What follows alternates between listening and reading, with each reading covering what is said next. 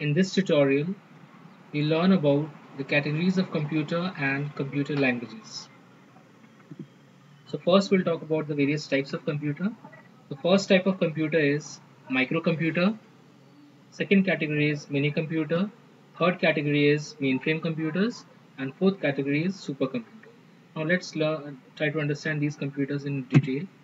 So we have different types of computers. We can see it can be a desktop, it can be laptop, palm top, smartphone, etc.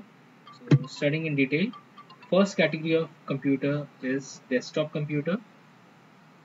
Desktop computers are designed to fit comfortably on top of desk. Desktop computers typically come with several units such as CPU, monitor, keyboard, mouse, etc. And the next type of mini computer is laptop computer. These computers are small in size and can be placed on a lap. They are battery operated and portable. These computers are mainly used by people who travel a lot. We can fold the screen of a laptop onto the keyboard. When not in use, laptops usually have 13 to 15-inch screen. Next we have tablet computers. These computers are smaller and lighter than laptops but bigger than smartphones. Instead of keyboard and mouse, tablets use touch sensitive screen for typing and navigation. Tablets have 7-inch, 8-inch or 10-inch screen. They are mainly used for reading ebooks, watching movies, viewing photos, browsing net, etc. The next type of computer is palm top computer. Palm top computer is a small device that can fit in palm of your hand. The device has similar feature as that of a desk computer. It has a small screen and compressed keyboard. Next we have handheld devices. Devices that are small in size and can be easily held in the hand and called handheld devices. They are also called as PDAs. The handheld computers are also called as personal digital assistants or PDAs.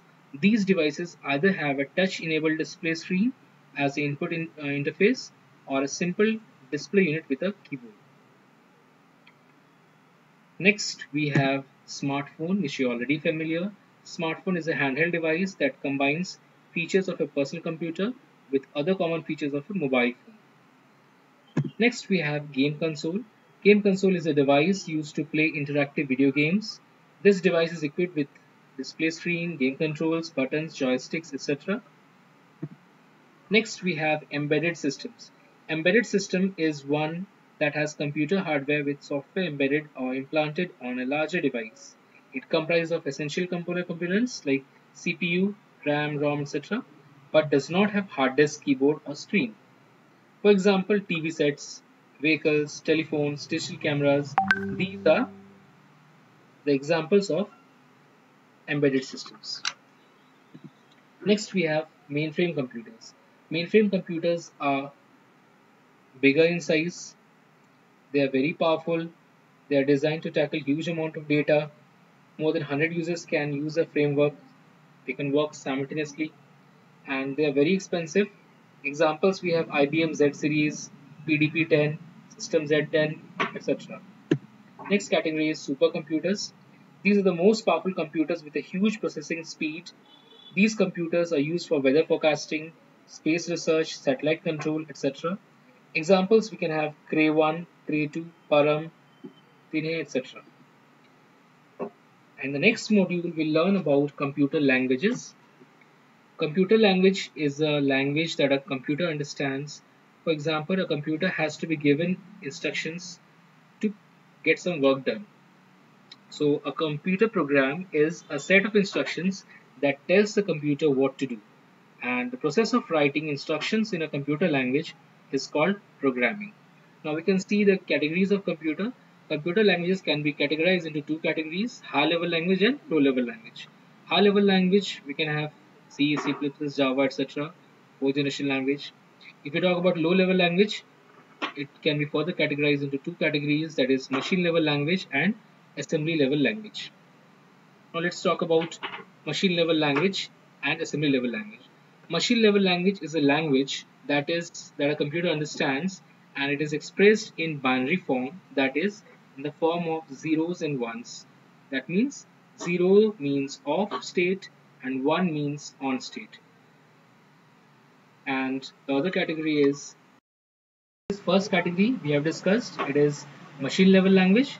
Machine level language is a language that a computer understands. It is expressed in binary form, that is zeros and ones. Zeros means off state, one means on state. And assembly level language is a language which uses mnemonic codes or symbols in the place of zeros and ones.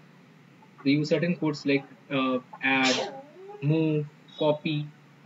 Different commands are used, and these languages directly communicate with the hardware of a computer. Next, we'll talk about high level language. High level language. High level language are the third generation language, and they are used for programming. And fourth generation language, that is fourth generation language, examples structured query language, SQL, etc. Now we'll talk about language processor. Language processor is a software or a translator which converts a high level language to a low level language. It can be an interpreter, it can be a compiler, it can be an assembler. So let us understand the basic difference between an interpreter and compiler. An interpreter is a translator which translates the entire program into machine level language line by line. But a compiler translates the program, converts a high level language to a machine level language, but the execution of a compiler is done at once. That means it compiles the whole program at once. So this is the basic difference between a compiler and interpreter. Let us take an example. Like we have a Java program, the compiler runs this Java program and converts it into a machine level language. That is, the program is converted into zeros and ones. So this is how a compiler works.